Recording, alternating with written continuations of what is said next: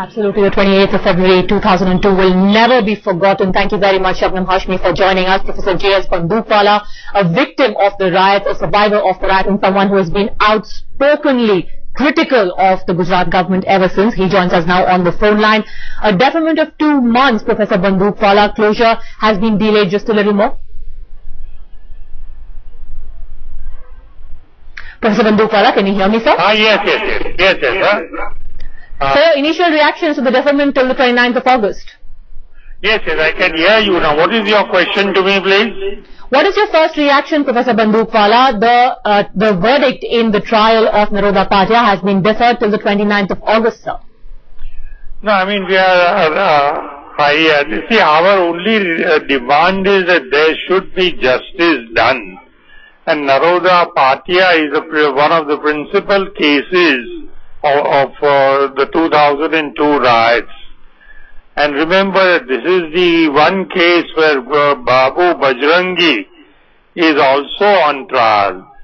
See, we consider Babu Bajrangi as the very central figure in the entire horrible drama that took place.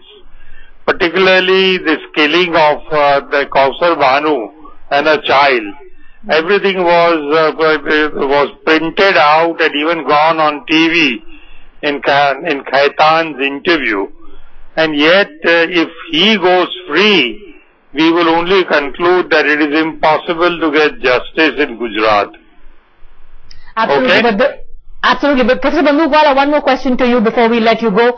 The fact also that this verdict will be taken as a standard of sorts as far as the 2002 riot cases are concerned. A lady who was a minister in the Modi cabinet also stands accused of inciting the rioters, actively supporting them. Madam, I didn't just get your point, please. Professor Bandukwala, I was asking you if the Naroda Patiya verdict, when it does come, if it comes on the 29th of August, will set a standard for the other riot cases.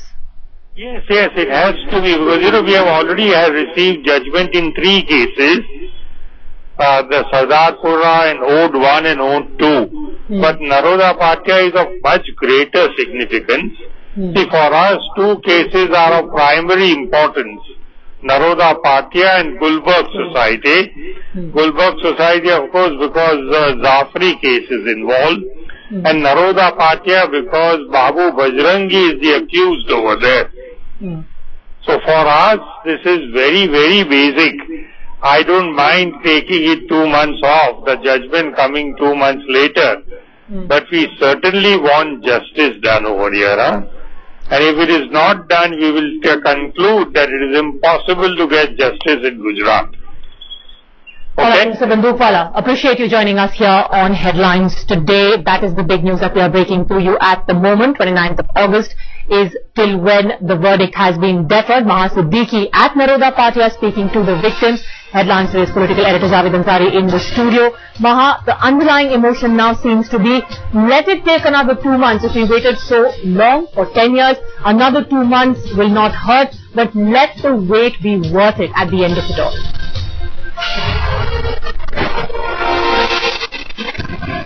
Yes, Padmaja, that is actually what the people here in Naroda Patiya are saying. The victims and the witnesses, they've been glued to their television since morning. They were expecting the judgment today.